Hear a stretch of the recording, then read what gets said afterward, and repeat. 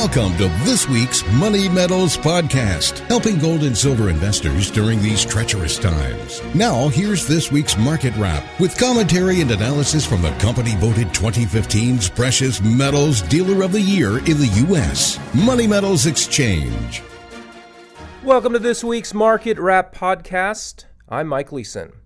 Coming up, we'll hear our recent interview with Paul Martin Foss of the Carl Menger Center for the Study of Money and Banking and former legislative assistant for Congressman Ron Paul.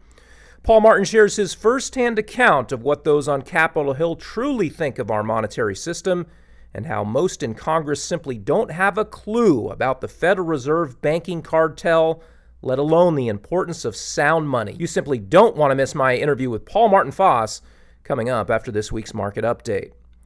Well, as athletes from all over the world go for the gold in Brazil, investors are mining for gold in the markets, and in some cases, quite literally. The Huey Gold Mining Stocks Index rallied earlier this week to test its 2016 high, but couldn't break out above it. Mining stocks are rallying once again here on Friday, and gold stock investors are sitting on some mighty impressive gains for the year, over 150% for the Huey and over 125% for the GDX Gold Miners ETF. As for gold itself, prices are up 27% for the year and is now up slightly for the week. The yellow metal currently trades at $1,354 an ounce, good for a 1.3% weekly advance. Even though gold's gains this year are being dwarfed by those of the miners, gold the metal has a superior long-term track record. Gold has outperformed the major mining stocks over the last 10, 20, and 30-year periods, and with much less risk. At the end of the day, gold in physical form is a true hedge against the risks inherent in financial assets. Stocks, ETFs, futures, and other financial assets are just that, financial assets. Tangible assets, including physical gold and silver, give investors a measure of independence from the financial system. Checking in with the white metals, silver prices, which were essentially flat for the week through Thursday, are now up 1.2% on the week to trade at $20.20 per ounce. Silver has been in a lateral trading range for the past 6 weeks, oscillating back and forth around the $20 level. On Wednesday, both platinum and palladium gained big, only to fall hard the next day. Platinum currently trades at $1,148 an ounce, unchanged now for the week, despite a fair amount of fireworks midweek. Meanwhile, palladium comes in at $698 and, like platinum, is also unchanged since last Friday's close. Money Metals Exchange carries a wide selection of platinum, palladium, silver, and gold bullion products for those who want to build a diversified portfolio of physical precious metals. In addition, we now offer 1-ounce rhodium bars. Rhodium is a scarce, thinly traded, and little-known metal among investors, but it does possess some verifiably explosive price potential. From 2004 to 2008, rhodium launched from $500 per ounce to as high as $10,000. Prices then proceeded to collapse back under $1,000. Rhodium currently checks in at less than $700 per ounce. Clearly, this metal isn't for the faint of heart. We do not recommend rhodium for folks just getting started in precious metals investing, but we do make it available for those who seek to add a more speculative component to their metals portfolio while remaining in a hard asset. Like platinum and palladium, the primary application for rhodium is catalytic converters for cars and trucks. It is alloyed with platinum and palladium to enhance resistance to corrosion. Rhodium is also used in some types of jewelry. Our rhodium bars are 0.999 pure and come guaranteed by Baird & Company of London. The bar form is far superior to the more commonly available sponge form. Sponge will often need to be melted and assayed when resold. But Baird & Company bars and their original tamper-proof packaging are trusted by dealers everywhere. While purity varies from product to product in the retail bullion market, it's important to know what you're getting. There's nothing wrong with a bag of pre-1965 U.S. silver coins that are only 90% pure, as long as you're not paying for 99.9% purity. Sometimes products that are less pure give you more metal for your money. It's also worth pointing out for those who may be curious that this year's Olympic gold medals don't contain much actual gold. Gold medals that are awarded to Olympians are only 1.2% gold, just enough for a thin gilded layer. The bulk of the gold medal is comprised of silver.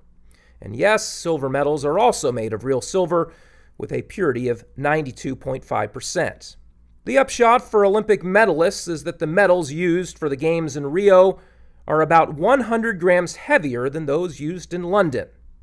The sentimental value of winning an Olympic medal may be hard to put a price tag on, but the actual melt value isn't. A 2016 gold medal is worth about $570 based on the current spot prices of gold and silver. By comparison, a silver medal would fetch about $320 if melted down. Bullion investors are more concerned with melt value than with sentimentality. Peddlers of collectible medallions and supposedly rare coins try to sell buyers on sentiment and other subjective factors that inflate prices. Beware of those types of pitches. If you have excess money to put at risk, there's nothing wrong with collecting specialty gold and silver items that sell for way above their melt value. Coin collecting can be a fun hobby, just make sure you have the requisite knowledge to navigate that particular collectible space. The vast majority of investors, however, are better off steering clear of rarities and sticking with common bullion products that trade much closer to their melt value. Well, now, without further delay, let's get right to this week's exclusive interview. It is my privilege now to welcome in Paul Martin Foss, founder and president of the Carl Menger Center for the Study of Money and Banking, an organization whose mission is to educate the American people on the importance of sound monetary policy. Prior to starting the Carl Menger Center, Paul Martin worked on Capitol Hill for 7 years, including a 6-year stint with none other than Congressman Ron Paul. As Paul's legislative assistant, he worked closely with Dr. Paul on his Audit the Fed and End the Fed bills. Paul Martin has a master's degree from both the London School of Economics and Georgetown University and has dedicated much of his professional life to the cause of sound money and the values of Austrian economics. So it's a real pleasure to have him on with us today. Paul Martin, thanks so much for joining us and welcome. Well, thank you very much for having me on. Well, I guess we'll start at the beginning here, and I'll ask you to explain why you've made it a goal and a mission to spread the ideals of sound money and sound banking. So first off, what is sound money and sound banking mean, and why should the average American citizen even concern themselves with these causes in the first place? So sound money basically is money that the government cannot debase and devalue. It's money that allows civilization and commerce to flourish, protects savers, it protects consumers, it allows individuals to save and invest and plan for the future. What we're seeing is, for the past century since the Federal Reserve was created, is basically unsound money. It's money that is constantly being devalued. It favors debtors, especially the biggest debtor of all, the federal government. It's silently taking money out of the pockets of savers and the average individual and putting that money in the pockets of Wall Street. The average American person doesn't really understand or see. I mean, who was it? I think Keynes quotes Lenin as saying that the surest way to debase a civilization is to debase its currency. This is basically what's happening in our country today. So I'm trying to make it an important issue, make people realize just how important sound money, sound banking is in the United States. Furthering the point here, you wrote a great article about how the government essentially funds itself through 3 methods: taxation, borrowing, and inflation. And you explained how sound money is essential to keeping spending in check. Talk more about that, and then also explain more about the role that gold and silver can serve to rein in government spending. So yeah, I mean, it's like you said, you have taxation, you have borrowing, and you have inflation. Those are the 3 methods that government can use to fund itself. Taxation is kind of self-limiting because once you get the tax rates high enough, people are going to stop paying taxes and the government's not going to take in as much money. Borrowing, eventually people, if you are spendthrift and not paying back your debts, they're going to stop lending you money, or they're going to lend you money at higher interest rates. So there's kind of a self-limiting factor there too. So inflation ends up being their preferred method of funding themselves. Again, because it's very subtle. The Fed says 2% inflation rate every year. That's their definition of stable prices. Well, that's devaluing government debt by 2% every year. Over the course of a decade, you devalue your debt by 25%, and you can pay back your debts in devalued dollars. So it's a win-win for the government all around. Basically, spending a lot more money than it actually has. Gold and silver have always been great checks against the government because they're just a limited supply of it, and the government doesn't have a monopoly on the possession of gold and silver, the use of gold and silver. Can't print gold and silver ad infinitum. If it wants to issue banknotes and spend money that way, it's limited by the amount of gold and silver that is physically in its possession. So it's always been a great check on government spending, and that's why governments around the world for the past 100 years have done everything they can to demonetize gold and silver, keep people from being able to use it, because they don't want gold and silver to be money because it limits their power. You obviously had firsthand knowledge of what our politicians know about these subjects and what they think about our whole Federal Reserve system. I'm curious, how do they see it? I get the sense that at first Dr. Paul was truly a lone voice in the wilderness when it comes to advocating for sound money, but we're seeing a few others in D.C. who share the same concerns about the direction that things are going with our nation's monetary policy. What is your sense of the current situation? Well, I think you have basically two groups of politicians, maybe three groups of politicians when it comes to the Federal Reserve and monetary issues.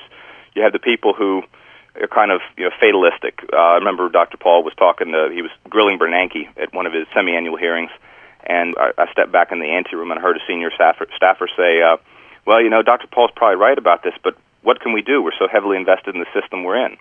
So they see it as basically an unchangeable system. It's just going to run its course. That's one group.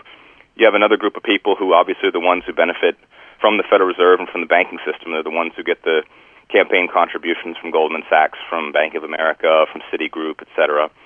And then you have a third group, and I'd say this is probably the largest group, is the guys who just get in there and they're completely in over their heads. They have no clue what's going on, and they just, Federal Reserve is here, and it's not going to change, but I don't know enough to take a position either way, and they just, they don't want to open their mouths and say anything about the Fed, even if they have an inkling that something's wrong with it, because they're afraid that they'll make a mistake and Paul Krugman or some other liberal economist will jump down their throats and make them look like a fool, so they just keep their mouths shut and the system just keeps on rolling along.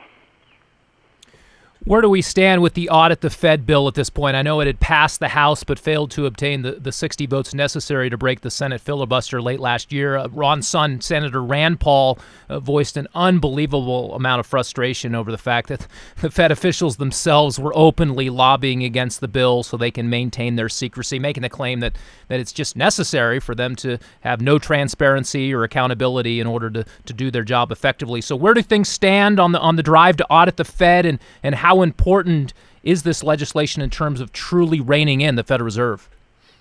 Well, the audit the Fed legislation, it's the first step towards reining in the Federal Reserve. It won't, do anything in and of itself necessarily. What we want to do basically is just blow the doors open on the system and let Congress and let the American people know what exactly the Fed is up to.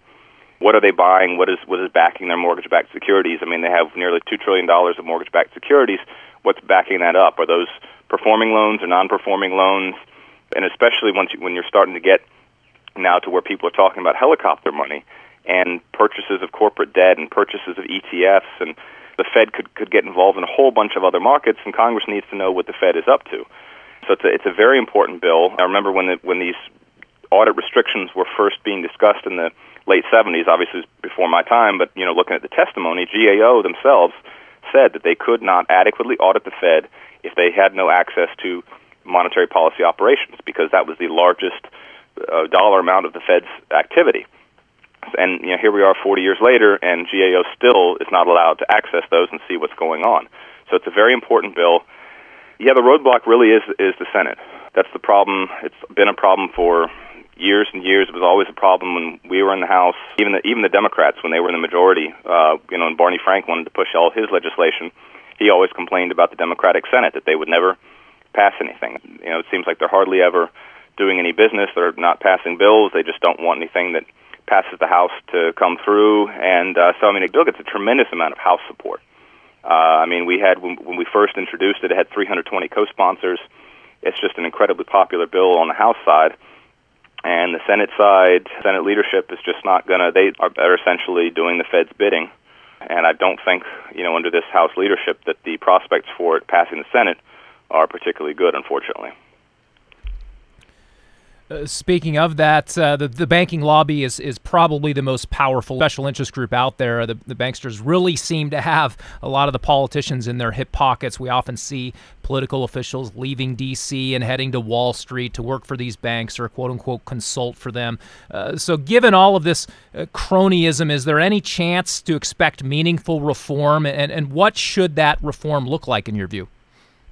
Well, I mean, I think meaningful banking reform is going to have to be a complete bottom-up overhaul. The national banking system in the U.S. was created in the 1860s for the purpose of funding and fighting the Civil War. And it's essentially just a whole patchwork of regulation that's been added on top of that. And every time there's a financial crisis, I mean, in the Depression, you had Glass-Steagall patched onto it, and then you had Dodd-Frank now and Sarbanes-Oxley and all these pieces of legislation just get kind of patched onto this 150-year-old system. It's a very rickety system. The banks, they receive government subsidies through deposit insurance with their line of credit at the Treasury Department. That is a huge subsidy for their operations. There are high barriers to entry. So smaller banks and financial technology firms and financial services firms have a hard time breaking into the industry, which helps the entrenched Wall Street banks. The whole Federal Reserve System was designed and created to ensure that New York maintained its position of prominence and power within the financial system. So there's just so much institutional weight against any sort of reform effort that I'm very discouraged that there will be any substantive reform in the near future. It may very well have to be that the banking system will completely collapse before somebody gets serious about reforming and replacing things. In the wake of 2008, there was a massive fraud all the way up to the top of the banks. We had fraud in loan underwriting. The derivative market fraud was incredibly pervasive. These prop trading desks at the big banks were illegally operating and including together, and we would read something like they'd be profitable like 199 out of 200 days or something like that. Is there any chance that the public outrage over this is going to reach a point where the elected officials will be forced to do something should it happen again, or just not to take a fatalistic view here, these guys be able to operate without any accountability forever? Well, I think there possibly could be some great public anger if something like this happens again. But, I mean, I was honestly discouraged by the 2008 financial crisis because I remember the bailouts. We were using, still an email system where we printed out emails on paper to assign them letters to respond to constituents and non-constituents. I had a stack of papers probably about 5 feet high sitting on my desk for people who were opposed to the bailouts.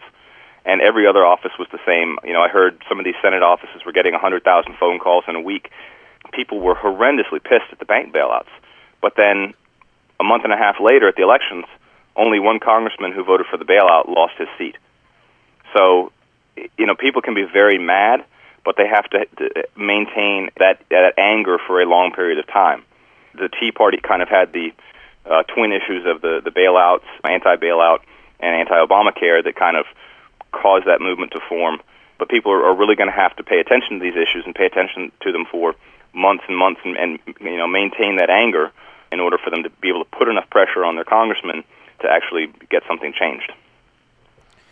We talked earlier a little bit about the purpose of inflation, but generally speaking, why is deflation viewed as such a negative thing by Keynesians? Because this is really one of the main differences between Austrian economists and the Keynesians, although there are many more. But the idea that the cost of things going up is somehow beneficial to the economy has always been a curious one to me. Why do they believe this?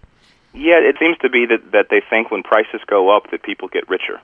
When things go up just in nominal terms, that everybody is better off, which is not true.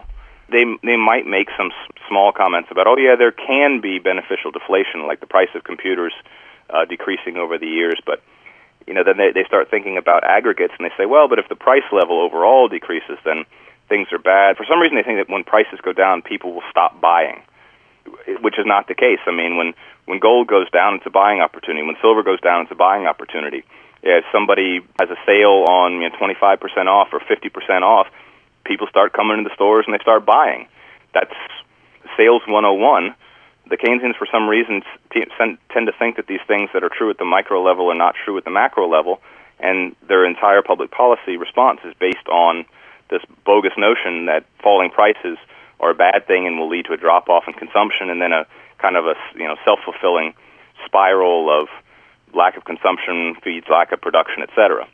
And it's theoretically unsound, it's practically unsound. It's been disproven in experience, but they still continue to cling to it, and that's why they pursue their inflationary policies as a response to every single economic downturn. At some point, their inflation target of 2% you have to think is just going to sort of get away from them, and all of a sudden we're going to have maybe hyperinflation, maybe not, but certainly we've seen our dollar lose an unbelievable amount of value. I believe 98 cents on the dollar from the 1913 dollar when the Federal Reserve was originally created. Yeah, and they're talking about overshooting on inflation. They said, well, maybe 3 or 4% isn't bad, maybe 5 or 6% for a short amount of time. When you start talking about that, then definitely they stand a chance of losing control. We're now seeing negative interest rates in Europe, which is just a tremendous punishment to savers, and maybe we'll see negative interest rates here in the U.S. as well. So the war on cash is ratcheting up, and that's a topic we've talked a lot about here. There's a concerted effort out there from the central planners to demonize cash holders and paint them as terrorists or criminals and so forth. All of this seems to be an attempt to perhaps bring about a cashless society and thus better regulate and track the citizens and all of our money. Talk about the war on cash movement and how damaging this is to the idea of liberty. Yeah, I mean, the war on cash, the major driver, the supposed driver, the kind of bogeyman they like to pull out of the closet is, if we eliminate cash or reduce cash payments, then we'll make it far more difficult for terrorists and drug dealers and human traffickers, et cetera, to operate. And so we have to get rid of cash to ensure that we can, crack down on these types of activities. And it's completely bogus. Well, even if you try to get rid of cash, these people are going to find ways to do what they want to do. They're going to find alternatives. The only person who's going to suffer is the average man and woman who, just wants to go down the street and pay for $20 worth of stuff with a $20 bill, or go to yard sales and estate sales on the weekend and pay with cash. The real reason is that the governments want control. France is one of the big governments driving things in the war on cash in Europe. It's largely because they have incredibly high taxes all around, labor taxes, VAT, income taxes, and there's large black market economies. And they want to ensure that people cannot escape to the black market to escape taxation. How do you do that? Well, you make sure that all payments are electronic so that they can be recorded. The government can get the data, and then the government can say, hey, did you pay your VAT on this? Or, hey, you sold this many goods, but we're not receiving enough tax payment from you, pay up.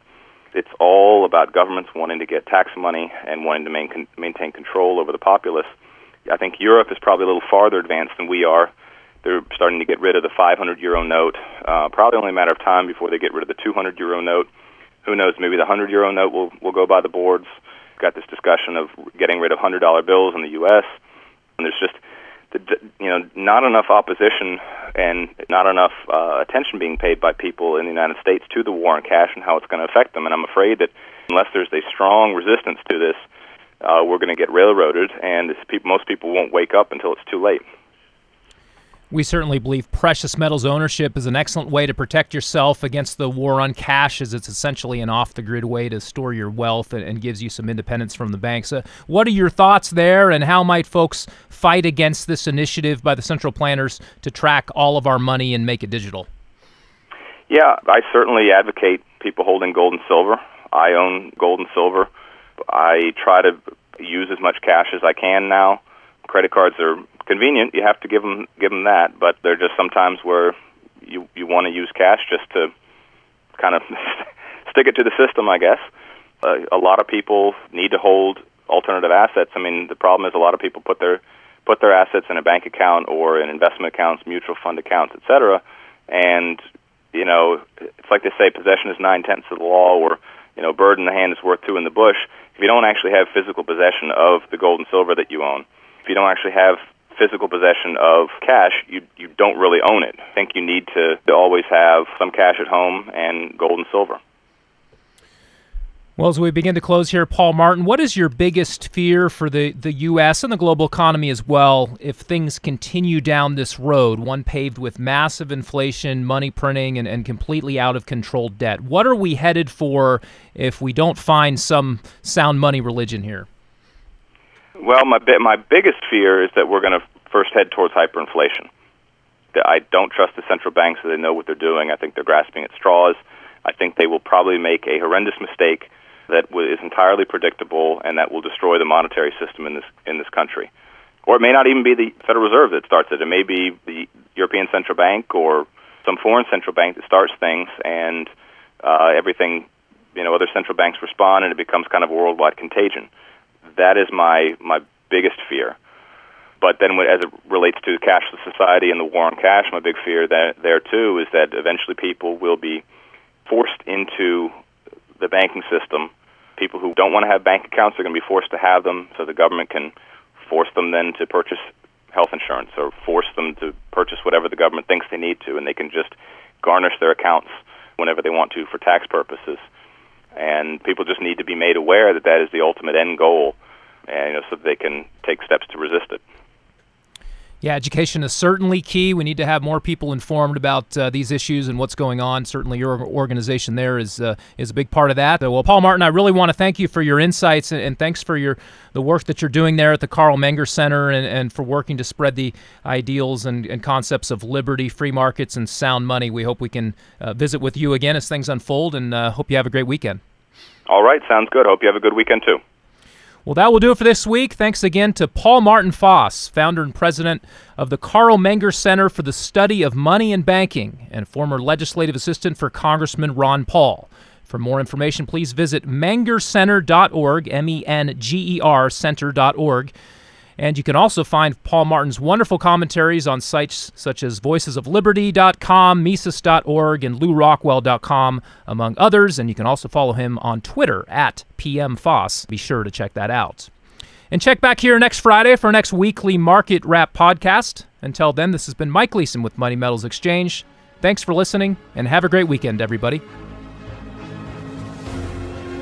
Thank you for joining us for this week's Money Metals podcast. Be sure to come back next week. And don't forget to subscribe to our podcast through iTunes for answers to all of your questions, or to discreetly and securely buy or sell gold or silver coins, bars, and rounds. Call 1-800-800-1865 or visit www.moneymetals.com. Our knowledgeable and no-pressure specialists are standing by between 7 a.m. and 5:30 p.m. Mountain Time, Monday through Friday.